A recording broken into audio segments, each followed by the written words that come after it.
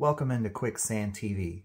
If this is your first time stopping by the channel, appreciate you watching the video, and if you do enjoy the content, consider dropping a like on it as well as subscribing to the channel and turning on the bell notification.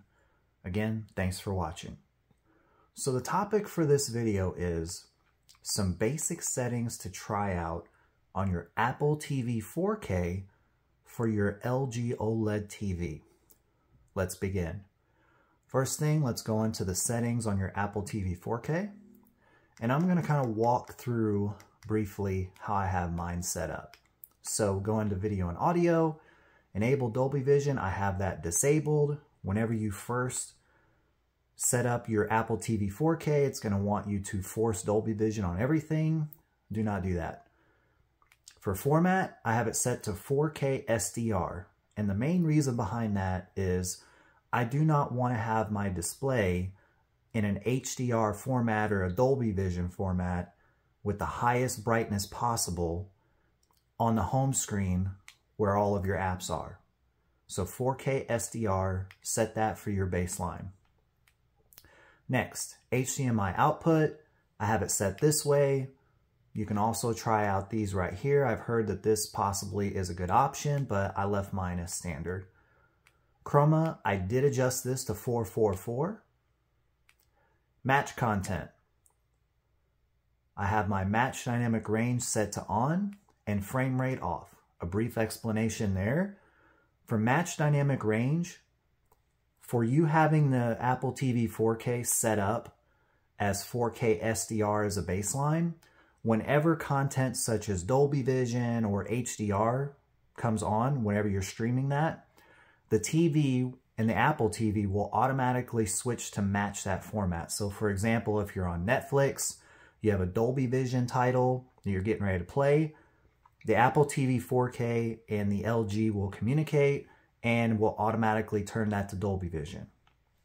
Match frame rate. The reason why I disabled this is what I noticed is when I'm watching YouTube videos and I go to press play on any particular video, let's say a 4K video, the TV will go to a black screen for, I don't know, 2 or 3 seconds, and then the video will start playing.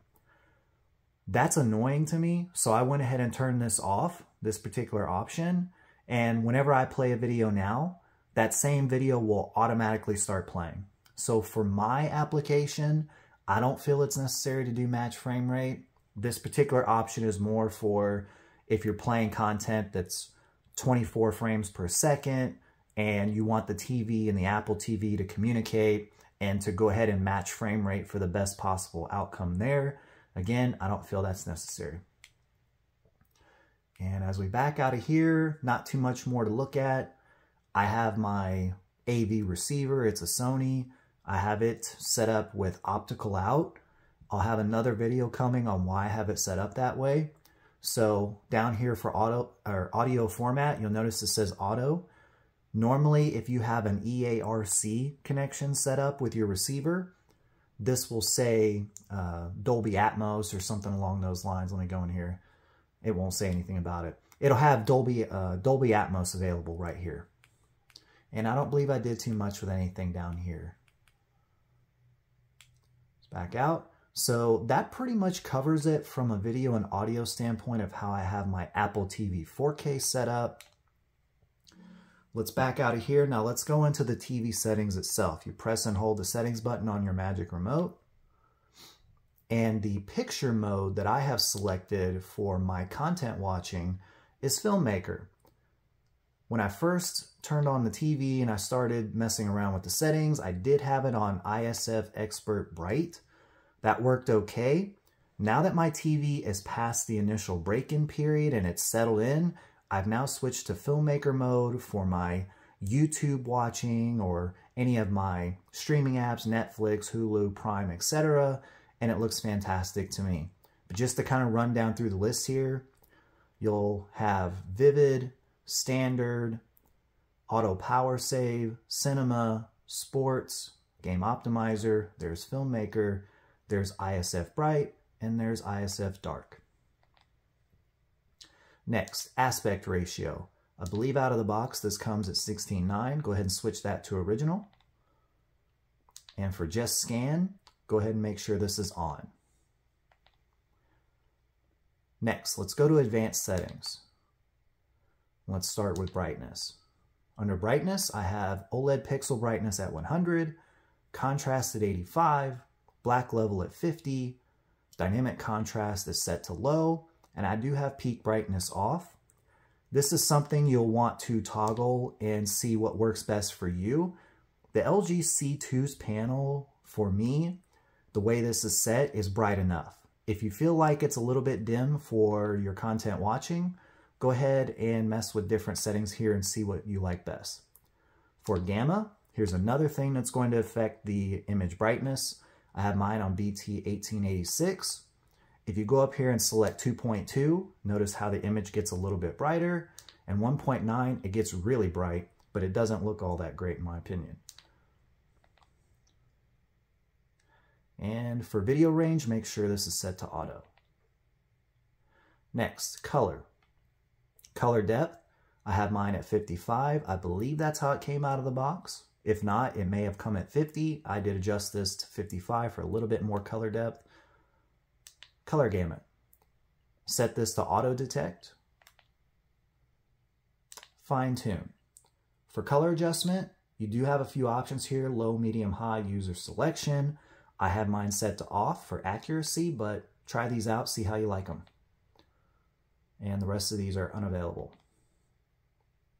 Next, white balance. This may be the most important part.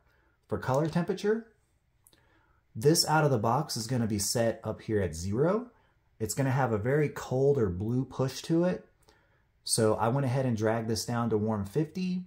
That's apparently going to be the most accurate setting. If you're looking for accuracy settings, you'll want to have this on warm 50. The rest of these I don't do anything with.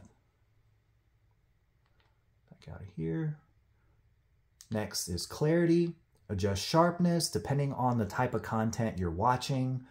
If you are watching lower resolution content, you may want to adjust the sharpness on it, and especially the super resolution. If not, I do have mine at 0. Noise reduction, these reduction settings, I have mine set to off. And gradation, this can be helpful in certain types of content. I do have mine set to off. And true motion. So you'll have off, cinematic movement, natural, smooth, and then of course user selection. For my application, for motion, I have my de-judder set at 2, my de-blur set at 1. Just a word of warning, this does introduce a little bit of soap opera effect, not a ton, so if you are sensitive to that, you may want to try this at 2 and 0 or 1 at 0. And so we look through here, that's it. And that should be it. So if you did enjoy this video, consider dropping that like on it, as it really helps the visibility of the video and the channel, as well as subscribing and turning on the bell notification. Thanks for watching.